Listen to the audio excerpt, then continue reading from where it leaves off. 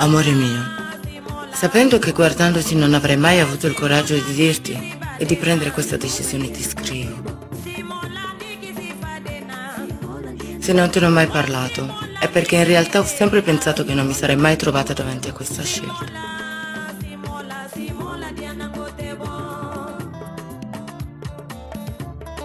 Da bambina sono stata promessa in moglie ad un uomo del mio paese. Ho parlato con mia madre, che mi ha spiegato l'importanza di questo vincolo. Io, tu lo sai, sono innamorata di te, ma se infrangessi la promessa non potrei tornare a casa, perché la mia comunità non mi accetterebbe più e la mia stessa famiglia avrebbe questo obbligo. Io avevo scelto te, ma la paura di rimanere sola in un mondo così distante dal mio mi terrorizza. Quindi domani tornerò nel mio paese. Ti amerò sempre.